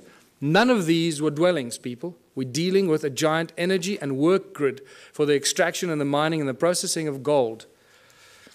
And then get to the measuring of these stone structures. And I found a guy who had a very interesting device that he measured without me, and then I came back from America and I heard that he went and measured these. I called him back. I said, I want to go back and do it with you. So I went with him, and he used to work in the satellite industry for Centec. Interesting guy. And the measurements that he showed me were just mind-blowing. Electromagnetic waves, either horizontal or vertical, coming out of the ground into the sky. Sound frequencies in hertz. The loudness in decibels, and also what he calls the heat signature. The heat signature that he explained to me, he measures up to, it's the average temperature of the ground below the soil, below the surface, down to about 300 meters. He's got all kinds of ways that he calculates this. I can't explain to you exactly how he does this, but I asked him several questions to cross-examine him to see if he was not, making it up, and it stayed constant. So I believe that he does have a system to work this out. This is what he measured. The outside, the heat signature anywhere outside here is 5.5 degrees Celsius at the surface of the ground. The moment you move the device in there, it shoots up to 29 degrees. So it's 5.5 degrees, 29 degrees. 5.5 degrees, 20. There's no scientific explanation for that we have right now. You go in there, it goes up to 33 degrees. 5.5 degrees, 33 degrees in the middle. What's interesting, the electromagnetic field here runs at the equivalent of about 280 megahertz, but it's vertical, straight out of the ground into the sky. So it's a column of energy out of the ground into the sky. Over there, it creates like a dome-shaped effect over the circle, because you also lose GPS when you go in there. So I can now understand why you lose GPS, because it creates the circle. There's no electromagnetic activity outside. The moment you go inside there, you pick up this horizontal electromagnetic effect, equivalent to about 480 megahertz. And he went into more explanation to me exactly how, sorry, let's go back here. And then the sound frequency he measured coming out of these walls at 14.5 gigahertz. Now, we don't measure sound frequencies at those. This is really mysterious. So, and at 72 decibels coming out of these walls. And then we went up to this one here, and it got even worse. Measured 33 gigahertz sound frequencies coming out of these walls inside here. 33 gigahertz. When you walk along this channel that ran in here, the wall was broken there, but the channel runs in there. It starts at like 5 degrees. It keeps going up. As you walk there, that heat signature keeps rising. By the way, the heat signature, he explained to me, can only go up to about 80 degrees Celsius, at which point it suggests that you've got a volcano under you about 300 meters below you. So that's how he's calculated it. And so at 80 degrees is the max, and nothing more is possible. So we go from 5.5, and by the time you get here, it's at 33 degrees. Around 30 degrees there. When you go from outside there, 5.5 degrees, onto that little attachment there, inside, shoots up to 58 degrees. 5.5 degrees, 58 degrees. There's just no reason why it should be doing that. And then the electromagnetic waves, once again, there's a dome-shaped horizontal effect that happens inside here at that frequency. And it's horizontal. Also, this is why when we did ground-penetrating radar, I used the world's leading company to do ground-penetrating radar on 3 structures. This is one of them. There was another one of those flower-shaped ones, and then at Adams Calendar. And all the way through the ground-penetrating radar exercise, I kept asking the guy, are you getting GPS signal? And he says, yeah, sure. And he had a really big GPS thing on his back, and I thought, okay, well, our measurements are down the drain. That's it. The guy was lying to me. And then I waited after working like a dog for a whole long weekend, because to do this GPR is not easy. The GPR devices are not meant for rocky terrain. You've got to drag this big box and up the rocks and down the rocks. And I had to do the dragging. So I worked my butt off for the whole weekend expecting some results. So, a week goes by and I phone the guys in Joburg and I say, have you got any results for me? I'm dying to see the results. And they say, yeah, no, we've got some problems with, I'll get back to you. A month goes by, nothing. 3 months go. Eventually I said, just tell me what's going on. He says, look, we got real problems with the GPS. Everything is just completely scrambled. I don't know what happened. I'm really, really sorry. But it's just like complete garbage. This has never happened to us before. So I went, don't worry, it's okay. You made me the happiest guy in the world. Because now I know that our measurement's accurate. It looks like you're getting a reading, but you're getting garbage. So when they put it in the computer nearly blew up. It said, sorry, buddy, I don't like what you're feeding me. And then we get to Adam's calendar, and everything we know, or we think we know, just flies out the window. There's the imaginary circle once again. And as you approach it, the heat signature is at 9.5 degrees. It's a little higher than the other places. As you cross that imaginary circle, remember there's no wall. So 9.5 degrees, as you cross in there, it shoots up to 77 degrees. 9.5, 77 degrees. But then when you go in between the two calendar stones, it shoots up to beyond 80 degrees, beyond what suggests you're standing on a volcano. This is bizarre stuff. Is it the human that enters there that makes the change? Or if you leave a thermometer in there, is it the temperature? It's not a thermometer. No, this is special calculation. It's a heat signature. It's not the temperature of the ground. Okay, so it's the average temperature that he explained to me, about 300 meters below the surface, going up in temperature, suggesting that at about 80 degrees, that heat signature would equate to a volcano, volcanic activity. And then we measured the sound frequency, first of all. Once again, nothing outside. And then as you cross that imaginary circle inside, it shoots up to beyond 375 gigahertz. This is sound frequency. Now, I've never heard of anything before measuring sound frequency at these frequencies. In fact, I've had several people argue with me that sound doesn't exist at those frequencies. I say, oh, well, it just disappears. What happens to sound? It just disappears because we can't hear it. So there's an interesting debate to be had there with some of the brainy people out there. 375 gigahertz sound frequency. That's insane. That's ridiculous. But then the electromagnetic fields become very important in this discovery, because as you cross in there, it shoots up to 1700 megahertz, equivalent electromagnetic activity, horizontally, creating a dome-shaped effect. Again, this is why the GPS doesn't work inside there. But in between those two calendar stones in the middle, it shoots up even higher to 1800, but vertically, straight out of the ground into the sky. And that just blew my mind, because that made me realize that we're dealing with something very special. Since I first started going there and taking psychics and connected people there have been hundreds that have told me things about the site that could not be told unless you knew something. So once again, the statistical probability that they were lying to me is out the window. They must be telling me the truth. And the recurring constant, that thing that I've been told by, strange woo-woo people, is that it's an active vortex and a portal. Now that we've measured it, I believe them, because this is the kind of thing that we measure there. Electromagnetic waves run horizontally, vertically, and then vertically coming out of it is one vertical shaft of electromagnetic waves straight into the sky. So what is this calendar site all about? What were they doing here? What were the Anunnaki doing here? They were getting gold. They were using the people to mine the gold, using advanced technology, Caesar technology, getting it off the planet. We know that they were getting it off the planet. Sitchin makes it very clear in his translations. But he says they would beam it up with skyships. I think he was very, very close to the truth, except the word skyships was misinterpreted in his translations. It wasn't skyships. It was a contraption like Adam's calendar. Beam up the gold, Scotty. Where do you want it? That's what we're dealing with here. They were getting the gold off the ground, off the earth, somewhere else. The gold isn't here. One of the biggest mysteries. Where's Germany's gold? Where's the gold in the USA? The gold is missing. Suddenly, all the countries around the world are waking up that they don't have any gold. Well, this is an age-old story. It goes on for all of human history. Remember when the Spaniards arrived in the Americas and everywhere in the world, they found the native populations, they had all this gold, and they asked them, who does the gold belong to? There was always one answer they received: The gold belongs to the gods. And they were right. And they're getting it off the ground, off this planet. So, Caesar technology was only discovered in the 17th June 2009. This was reported on in some of the scientific journals, talking about sound as being used as laser beams. Not light, sound. And they think it's very exciting because it's got great applications in the military, obviously. And this is where the sacred stones come in.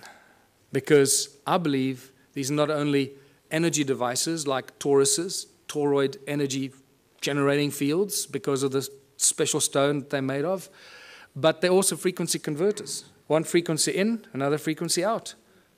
And I believe that these pointy stones, like Ed Leedskalnin, was reported to move the giant blocks with 2 ice cream cones in his hands. Well, you hold those 2 in your hands, it'll look like you're holding ice cream cones in your hands.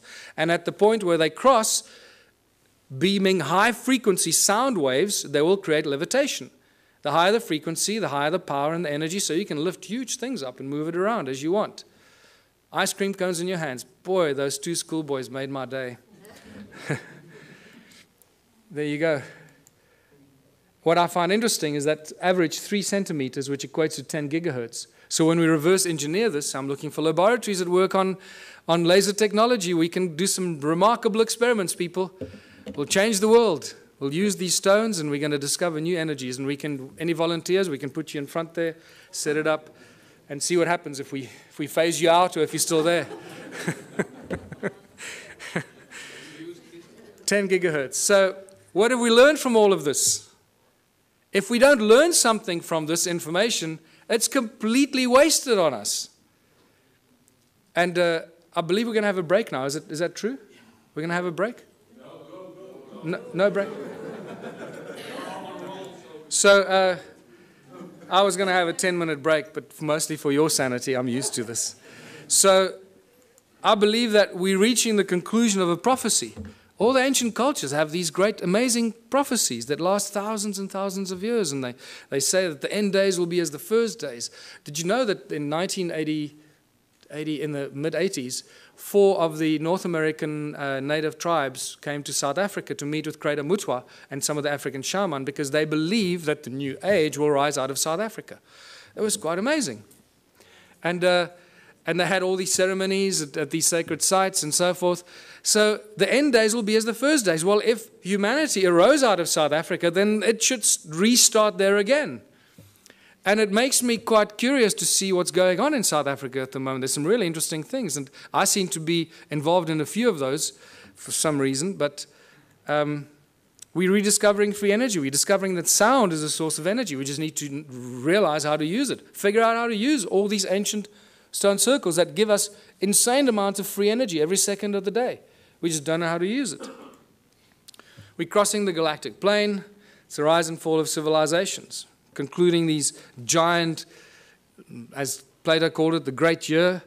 We're exposed to frequencies and energies that we probably haven't experienced in the last 26,000 years. So no wonder we're going through, turmoil, and a lot of people are going crazy. They don't know how to deal with it. We're exposed to galactic light from the great sun, the cosmic, the center of our galaxy. And we're exploding with consciousness. Why? Why are we exploding with consciousness? Because this galactic light is activating our DNA, and there's plenty of scientific evidence for that you can go and look at if you still don't believe that.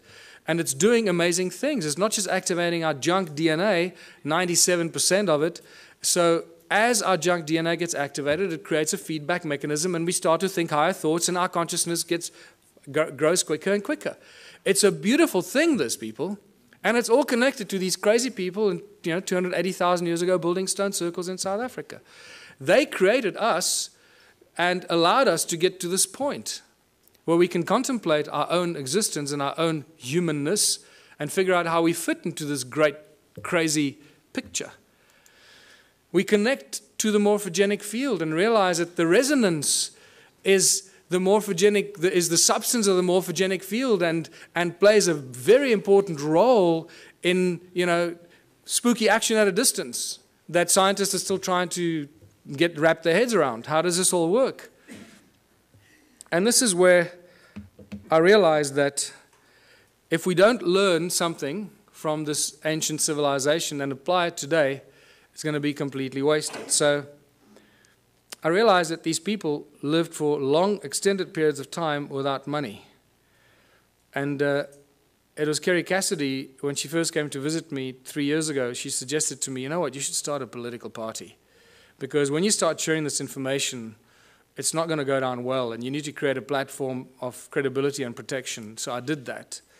And the Ubuntu Liberation Movement has now been registered as a fully fledged political party in South Africa, and I'm going to be running for president next year. That's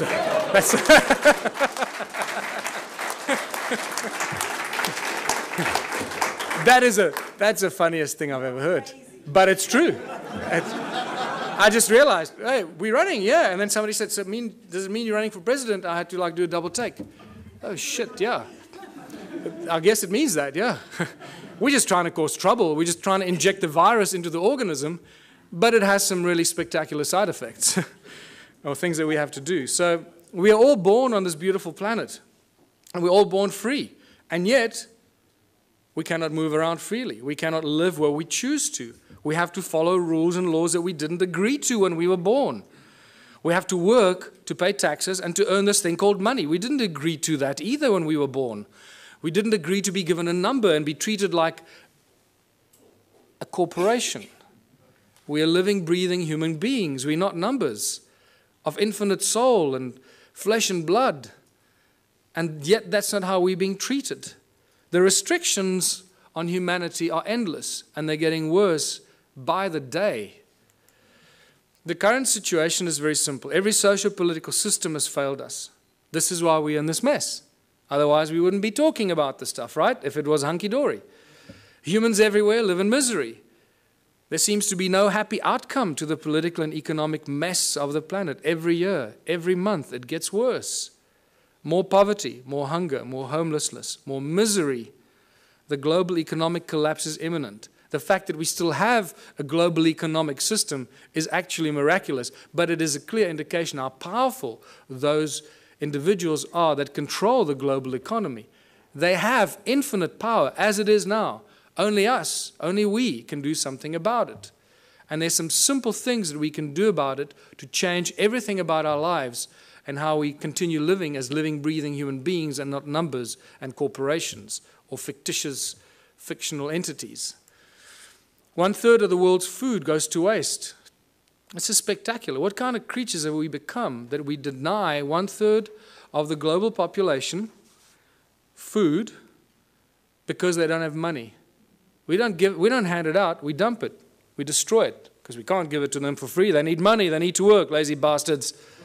Do some work, go get a job, become a respectable member of society, get a job. We don't need jobs. It's the last thing we need. Every time I hear politicians say, we're going to create jobs, I sense shivers down my spine. It's the last thing we need. Busyness. Keep you busy, running around, forgetting what you should be doing, what kind of life you should be living. It's all encoded in the language that we use. How did it get so bad? This is where we get back to what we've just been to, the ancient civilizations. A small group of royal political families and the banking elite families took control of the world.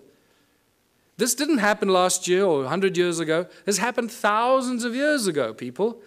It started with the Sumerians about 6,000 years ago in the Middle East, in Sumeria. When the Sumerian tablets tell us, when kingdom was lowered to earth from heaven, that's why I pointed it out to you. They tell us, kingdom was lowered to earth. Suddenly we see these priest kings appear out of nowhere. How did these guys suddenly took on this higher than thou situation? Who the hell are they? Where did they come from? Oh, people lived happily, and suddenly one guy said, hold on, I'm going to be your king. You're going to have to work for me and pay taxes. Screw you, buddy. I don't know. So how did these priest kings in ancient times become so powerful? Because they were appointed by the gods.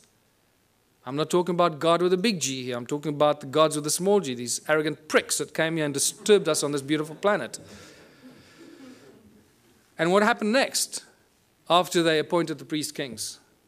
The most spectacular, miraculous thing happened. These priest kings created money. Money is not part of natural evolution. This is a complete misunderstanding of human history. Anyone that teaches you that has not done their homework. Money was maliciously introduced in ancient times as a tool of enslavement, the absolute tool of enslavement, and we are feeling the worst brunt of it right now. We are the guys, we are the civilization, we are the people in the history of this planet right now that can make a change. It's up to us what we do with this information and how we move from here forward. Today, there are three main banking families. There are arguably a few more, but the big ones, obviously, the Rothschilds, the Rockefellers, the Morgans, they control everything. They own all the banks in the world. How can I make the statement? Because they're the guys that bail out the banks when they go under. So they own them. It's simple, right? If you bail somebody out, you're going to own them. And you're not going to bail something out that you don't own, or at least that you don't control.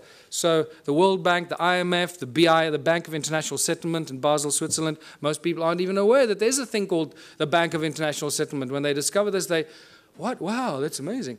I hope they're good people. Can't they give us a loan? Remember, people, money doesn't exist. Okay, I'm going to get into this. Yes, did you want to say?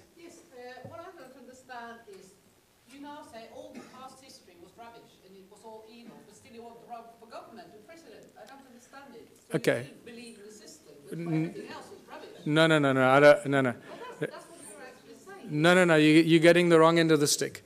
We created the we created the Ubuntu Liberation Movement. I'm going through it now. Just hold on. You'll understand where I'm going with this. Okay. There's going to be another point in time to ask questions. Okay. No, I discussed this because this is quite central for our understanding of who we are. Yeah. Okay.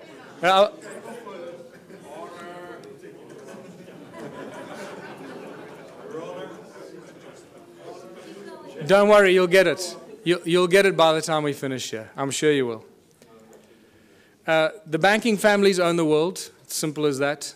If you don't believe that, then you also haven't done your homework. So all the discussions we've been having, and I've been going into many of these discussions, money keeps coming up all the time. But remember, money doesn't exist. Money is just empty promises. There is no thing as money. In fact, for those of you that know, I've been actively involved in legal cases in South Africa against the banks. Not just the banks, against the central bank, the South African Reserve Bank, the Minister of Finance as well. I've even opened up a constitutional court case against the banks, the Minister of Finance, and the Reserve Bank, which had an interesting ending. If we have time, we can talk about that. But it doesn't stop. 2 years ago, myself and a small group of other people, mostly Scott Kundell, started asking the banks certain questions. And we couldn't get answers out of them. And then we started doing research and realizing how it all works. And for the fractional reserve system, you all know that, or you should know that. And the fact that money doesn't exist. In fact, in the South African Bank Act, to my horror of horrors, and I was in court, and I was doing research to stand up and defend myself, because the only way we can do this is when you stand up in court and defend yourself. So we didn't use lawyers. I went there and I stood and defended myself against the most, highest paid lawyers money can buy. And not just one of them. I was alone in the court against a judge that you have to call my lord and bow down when you walk into the court, my lord. And you start realizing the cabal, ritualistic club that these people belong to. It's spectacular. They wear black robes. And you go there and call it my lord, my lord. I thought I was going to cause trouble at first, but then I bit my tongue and I didn't do that.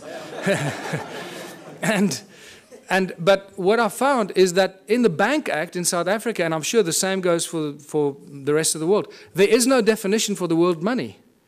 There is, however, a definition for bills of exchange, promissory notes, and negotiable instruments. And I realized the banks don't work with money. The banks work with promissory notes, bills of exchange, and negotiable instrument. And those are called liquid because they have value. They are the liquid, valuable instruments, negotiable instruments, that banks work with behind the scenes. And this becomes really exciting and interesting. So we started realizing we could create promissory notes and bills of exchange and liquid negotiable instruments as soon as they have our signature on it. And we started doing some of this, just causing trouble. Anyway, it didn't get us very far because the judges didn't understand this at all. They thought we were just causing trouble with the courts. But nevertheless, what we managed to do in the 3 Supreme Court cases that I defended myself against these banksters, we managed to get very important things out of the lawyers or the bankers. They admitted to everything we accused them of. We accuse them of breaking the contract law because they don't have what they pretend to loan. They don't have the money. Remember, in contract law, you can't lend something that you do not possess. So that was one of our arguments. So we said, well, the banks aren't actually banks because they don't own any money. And they admitted, yes, no, we don't own any money. So, okay, great. Judge, did you get that? And then we said, well, that means that you're an agent and you're not a banker, so you can't charge interest and you can't come after me because the contract is null and void. And then we realized that they securitize your signature. They sell every document you have, every document you sign with your signature on it and has a value on it is sold in a process called securitization.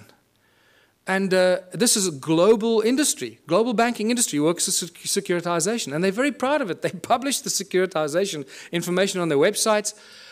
But then when you argue securitization in court, they deny it. They say, no, we don't know what you're talking about. No. And the judges don't go and do their homework because the judges are so blinded by the banks and the lawyers, they just follow. They just can't imagine that the banks could be lying. So they agree that they practice securitization. Well, first of all, they denied that there is anything called securitization. They accused us of being fanciful and making things up, and that they didn't have money to lend. We accused them of not having locus standi or any rights to start the action against you because they sell your documents and your contract to a third party called a special purpose vehicle. And that special purpose vehicle company is a third party that takes complete ownership of your property, your car, your credit card debt, your overdraft. Everything is securitized by the banks because they don't have money. That's how they make money for themselves. It's all shuffling paper and bookkeeping entries and selling empty promises. And this is how junk bonds are created, because once you haven't paid on your bond, 3 months after you haven't paid on your home loan, your bond, that goes stale. What the SPV does, they then claim insurance on it, and they file it. So the SPV gets paid, the bank has been paid the moment they sell your signature to them. Everyone's been paid, but you keep paying for your home loan for the next 30 years. The moment you stop paying, the bank comes after you, says you owe us money. There's a contract, my lord.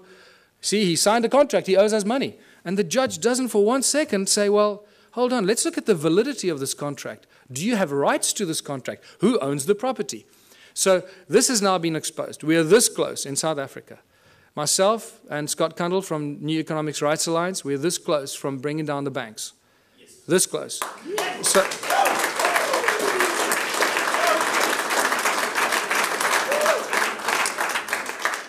because they're just lying thieves. What you're talking about, the global banking industry, people, is nothing more than the largest legalized organized crime syndicate.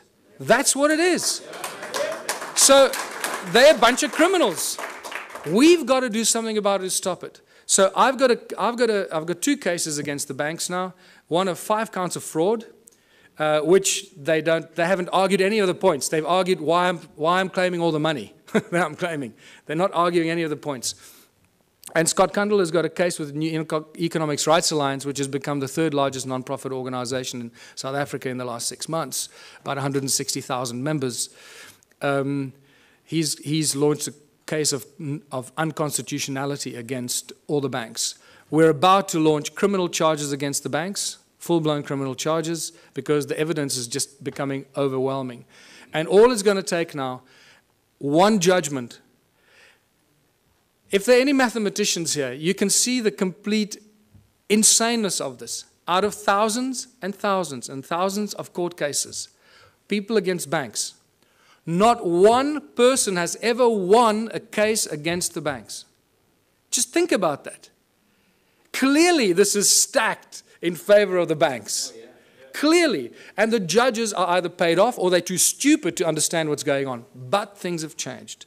We have a few situations in South Africa. We've had small victories where the banks withdrew. This is how clever they are. They withdraw before they get a judgment, or they abandon. So there isn't a precedent on the record. So you can't then go and argue the precedent. So they're very clever with this. But we're going to force them into a judgment because of what we're doing.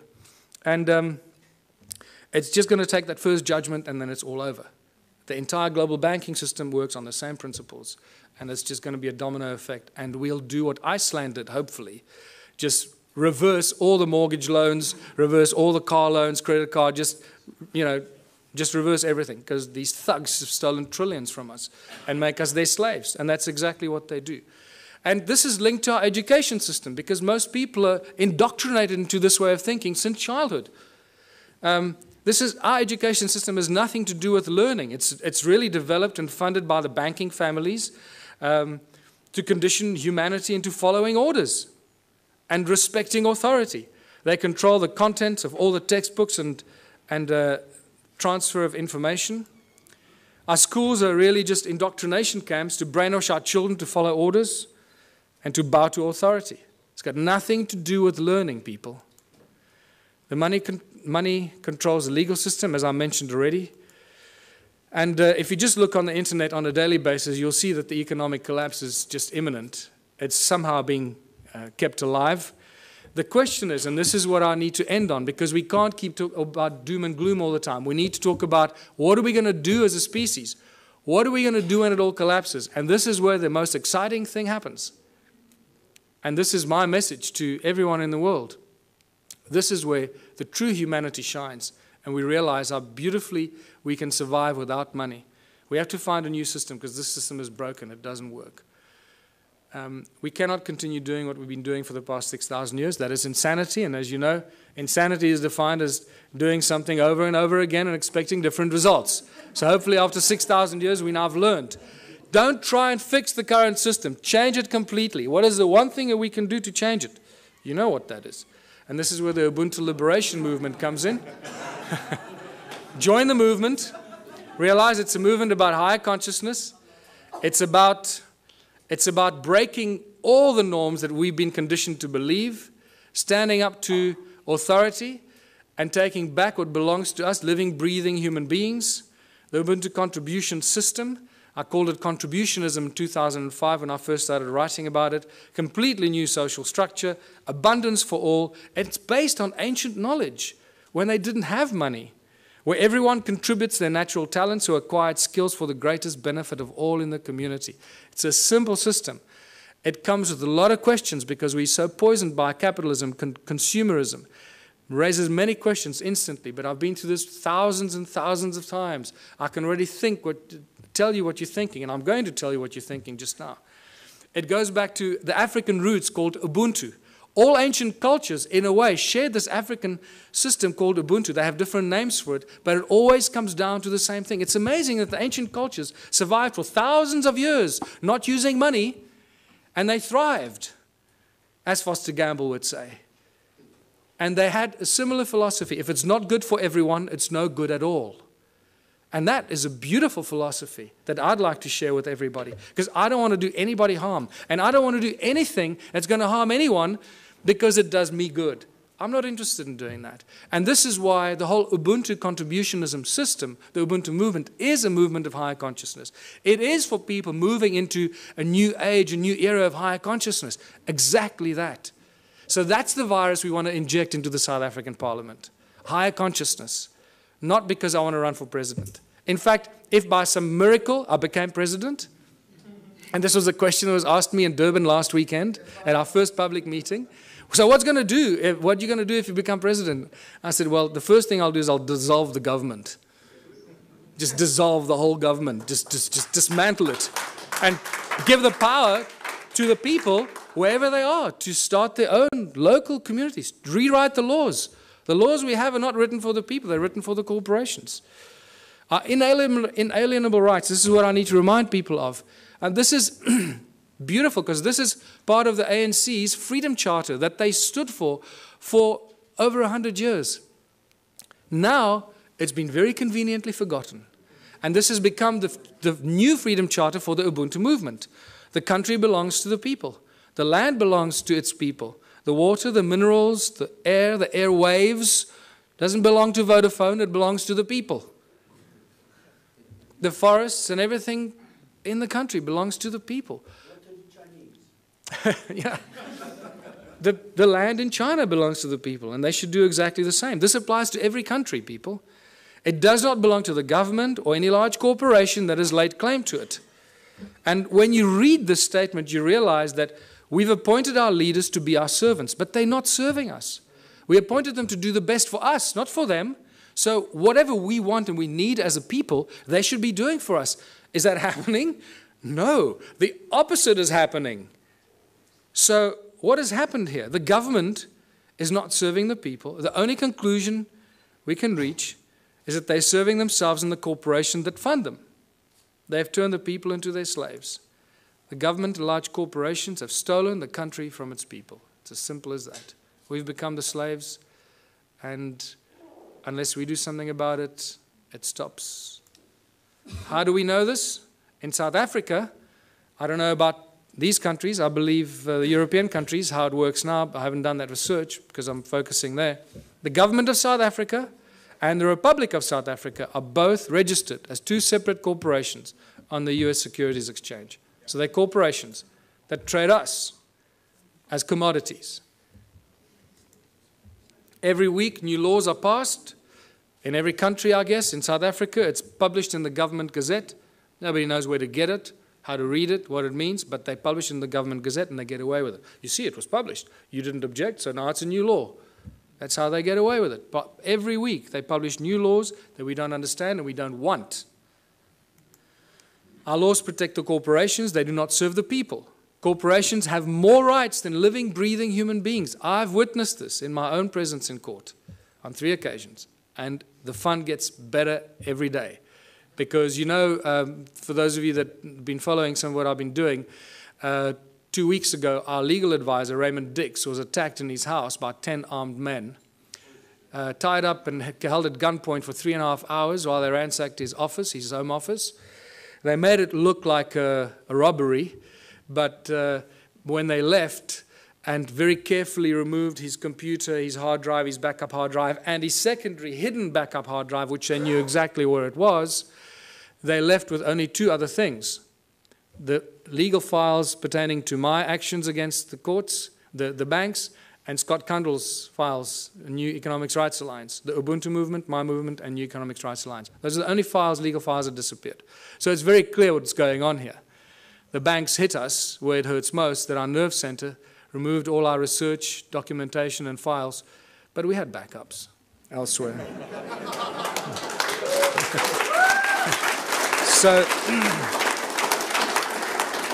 So now it's obvious, you know, if they take me out, they just created another martyr. So bring it on. I don't care. I know where I'm going. I'm going to sit on the right-hand side of Jesus.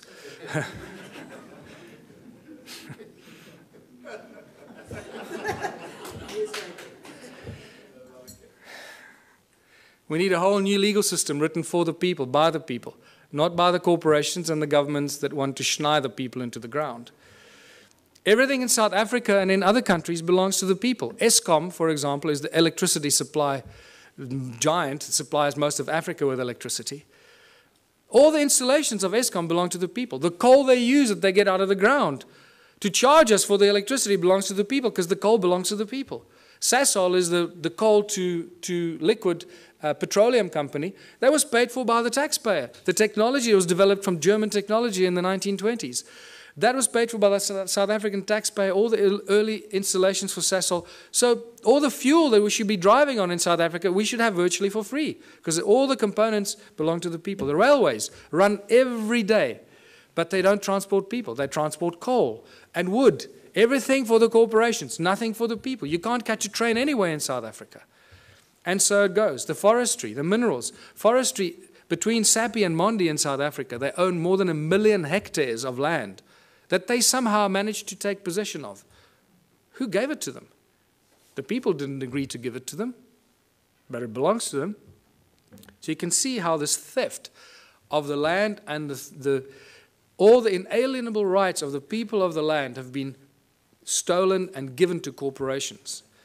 So the government and the large corporations have stolen the country from its people. It's obvious. What do the people need? This is where we start seeing the beautiful side and how simple things can be. What do we need? We need food, water, love, friendship, homes, tables, chairs, knives, forks, gardens, clothes, technology, healthcare, arts and culture. We need everything that each and every one of you can imagine and beyond. We need everything, and we should have all of it because there should be no hurdles to achieving this and having that, right? We do not need money. Did you see money anywhere in that list? No, we don't need money. Money gets in the way. Money is the obstacle, is the hurdle to all progress. Money does nothing. People do everything. People plow the lands, grow the food, build the bridges, build the rockets, solve the mathematical equations, create the technology. People do everything. Money does nothing. Money is just the obstacle to all this incredible progress. People create the arts and the culture. Money does nothing. The origins of money goes back to Sumeria once again. These Sumerians, the first forms of money were really little clay tablets. They were tokens of exchange. And then eventually they started minting them, as you know. So for millennia, great minds have stood up against the abuse of humanity through money. It's not something new.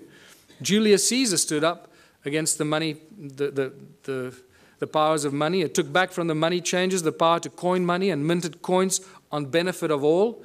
With this new plentiful supply of money, he established many massive construction projects and built great public works. And we all know what happened to Julius Caesar. St. Thomas Aquinas in 1225 said that the charging of interest is wrong because it applies to double charging, charging for both the money and the use of money. In fact, church law in the Middle Ages forbade the charging of interest on loans and even made it a crime called usury, which we know very well today. And even Jesus in his last year of life, probably the only physical force he ever applied was threw out the money changers out of the temple because they were abusing the people. And this is by far the most cutting statement made in recent times, Thomas Jefferson, because this is what we find ourselves in today. I believe that banking institutions are more dangerous to our liberties than standing armies. If the American people ever allow private banks, remember all our banks in the world, virtually all the banks are private banks, private corporations, whose interest is making profit at all cost. So if the American people ever allow private banks to control the issue of their currency, first by inflation, then by deflation, the banks and the corporations that will grow up around the banks will drive the people of all property until their children wake up homeless on the continent their fathers conquered. That's where we are standing today. All over the world, this is the situation we're in. Money is the obstacle to all progress. It does nothing for society. It is the absolute tool of control by those that control the issue and the printing of money. That's why when I say they own the world, they do. They literally, physically own the world and each of one of our asses. It prevents the natural flow of free energy. And that is very important to this weekend's activities here. Money prevents the natural flow of free energy. So I beg you, everyone present here, remember, it's about free energy, not I'm going to make $1 billion out of this energy. Give it away for free. It'll come back to you in ways you cannot imagine. Do that one thing for humanity. If you find any source of free energy, don't try and make zillions out of it. It will kill you or they will kill you before you can get it out there. Money is the primary cause for the 7 deadly sins. We all know the 7 deadly sins, or have we forgotten them already?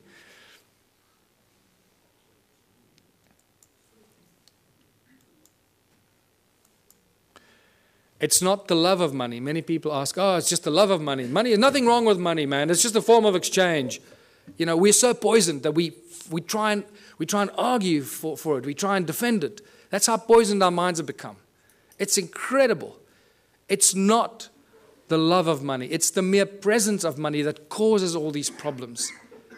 If you take money out of the system, all this stuff suddenly and miraculously vanishes. So what is the solution? If it's the mere presence of money or the love of money, of all of the above, what are we going to do to solve the problem? The answer is so blatantly obvious.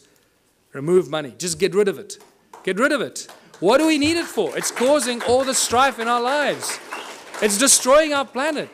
The mines are raping our Mother Earth, taking out the precious guts out of our Gaia and distributing it around the world to people that claim they own it.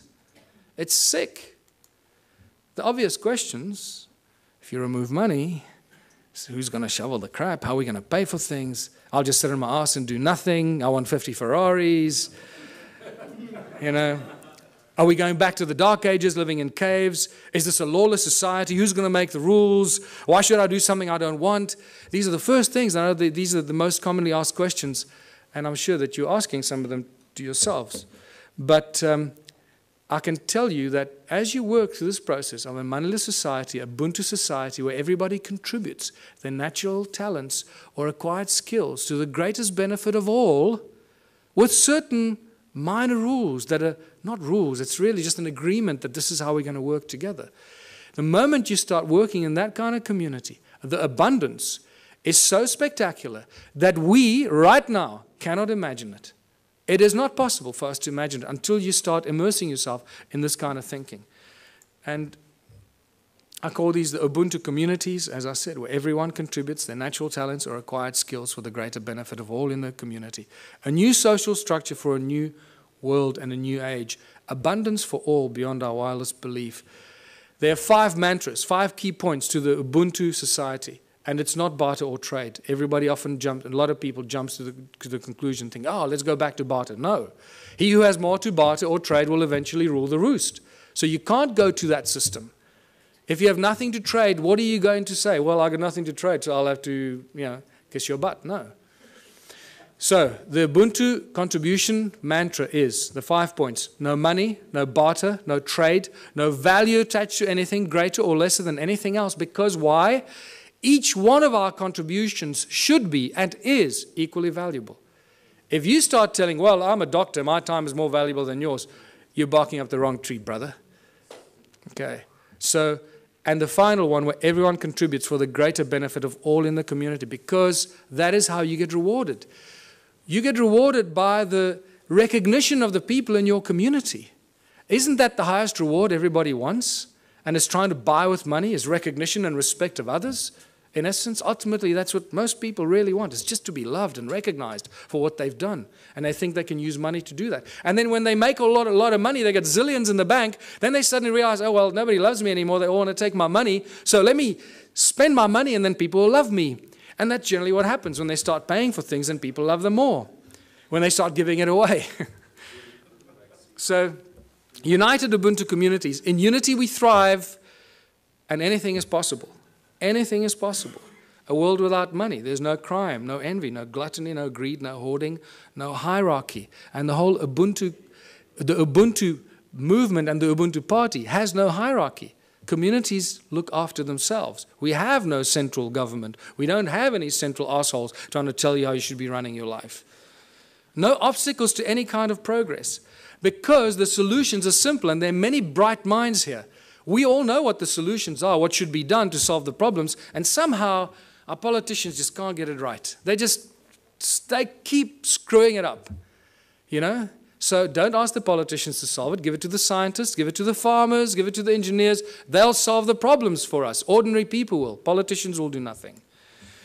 Transition will have to occur in simple steps that flow from one to the other. We can't go from zero to hero. We can't go from a moneyless-driven, capitalistic, consumeristic monster to a moneyless society that lives in harmony and zen, right? It's not going to happen. So if you go onto my website, the ubuntuparty.org.za website, I've started posting a number of papers on how the transition will take place. There's not time for it now, so I ask you, please go onto our website and check it out. It's beautiful. What's key here is that the small towns will probably play a very important part in the transformation, because in small towns and small communities, people will agree on things a lot quicker than in the big cities. Right? So they will agree, okay, we need to get off the grid, we need to grow enough food for all of us, we need to make sure we got water, and they can go out and do it. We must create alternative energy for ourselves in our town, so if the grid goes down, we stay alive. And the small towns and villages will become the activators of this transitional phase. And I put together a few theories and ideas to give people ideas how to start doing this. It also goes into our education and schooling systems, where we stop sending your children to school. Please, I beg you, don't send your children to school. Don't do it. You're turning them into monsters. I've had a few of my friends in Johannesburg, in South Africa, that have not sent their kids to school. They are much smarter than the kids that go to school. And I'm not kidding you. They really are. They just learn from their parents, and they learn. And you'll find that often what happens with these kids, they start reading later. They might start reading a little bit later. But when they start reading, they become like these monster little readers. They just read everything. I mean, these little kids are reading books that other kids don't even dream of. And that's because they're not preconditioned by the schooling system. Energy, water, food, housing, arts and recreation. These are the things that small communities can take control of very, very quickly and establish it for themselves, make themselves go off the grid and be totally in control of their own destiny. And many, many community projects must be and should be attached to this activity. Absolute abundance on all levels. Once you start doing this, food, science, culture, community, abundance on all levels. Now I'm going to give you a small example. You've got to use your imagination here because there's not enough time now and we've got to finish off here. So imagine in a little town that I live, we've got a river, we've got a fish farm, we've got a dairy farm, we've got a bakery, we've got a wood factory, a metal factory. The community starts to work in these projects. The whole Ubuntu thing means that, and contribution means that everybody must contribute 3 hours a week towards one of these community projects. That's all you have to do, 3 hours a week. A little town of 1,000 people, it's 3,000 hours a week. No municipality or town council can afford 3,000 hours a week salaries for people to do this work. Can you see how that's dramatically shifted the status quo and the equilibrium? How much we can produce if we just work for 3 hours a week on basic projects. Producing milk, cheese, butter, fish, breeding fish, baking bread, growing vegetables, and so forth. So now the community has been doing this for 6 months or a year, and they've established abundance on all levels, where all the people in that community that participate, that's why I called it contributionism, that participate and add their talent and their skills and their time, get everything, not for free, but virtually for free, so cheaply that the rest of the stuff, and also there's a principle where you create 3 times as much as you need for your own community. And I structure everything in the Ubuntu philosophy on the sacred geometry principles, 3366. So you produce 3 times as much as you need for your community. Why? Because there'll be other communities that can't produce what you're doing, so you'll be actually helping them while they're helping you with the things that you can't produce. So, and by the end of that, there's so much abundance because you're doing it 3 times that whatever you don't consume in your own little village or town, what are you going to do with? You're going to make it available on farmers markets and stores in your town for the surrounding communities. The moment you've achieved that state, you've created the domino effect. Because what's going to happen to all the neighboring towns? All the people from those towns are going to come buy your bread, your milk, your cheese, your whatever it is you produce. Because it's going to be a fraction of the cost they pay for it in their own town. There's your domino effect. There's your trigger point. So think about it from that perspective. At the outset, it sounds like a huge thing. Wow, how are we going to go from there to a moneyless society?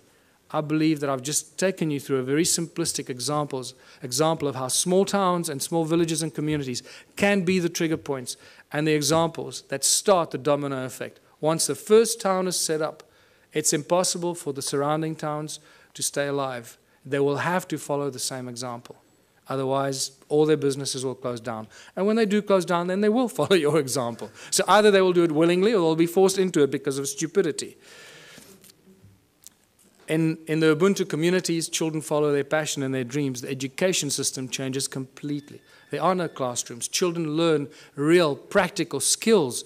So by the age of 16, they've done everything. They've baked the bread. They've worked in nuclear laboratories. They've built rockets. They've built homes. They've built earthships. They've planted seedlings and grown fruit. And they'll be so wise by the time you're 16 because you've had all this experience. You'll be smarter than all the professors in the world thrown together today.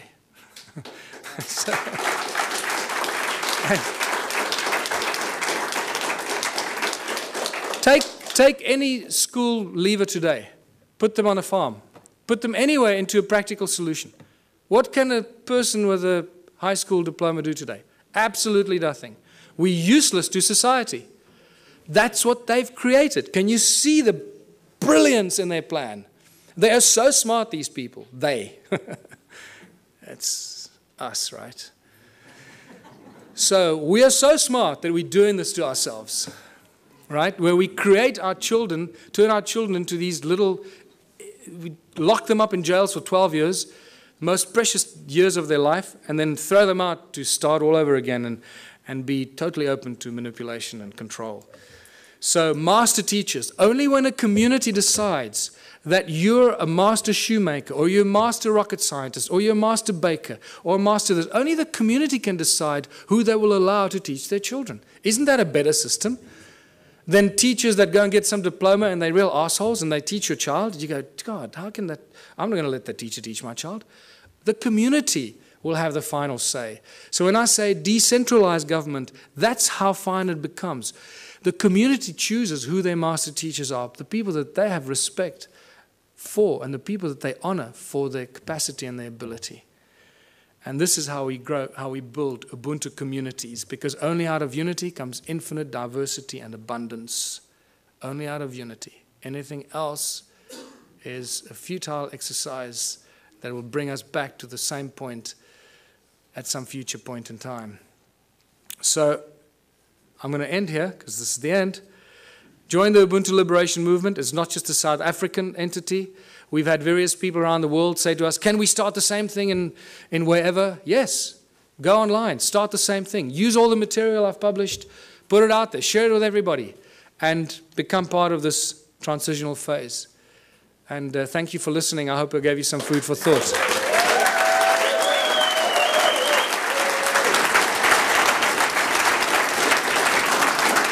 Thanks very much. Please wait one moment. People are coming up to me and asking me, what can we do after the conference? Now, one of the things we can do after the conference, Michael needs exposure, big time. We need a bus going around. And throw some euro his way. Everybody who has a Facebook page, a Twitter page, you just put one line, Michael Tellinger for president, and this website. People are going to pick it up sooner or later on the internet, and it's going to be recycled, recycled, recycled, recycled. It's safer, we're going to get the word out, and the ball is going to roll. Okay. Thank you.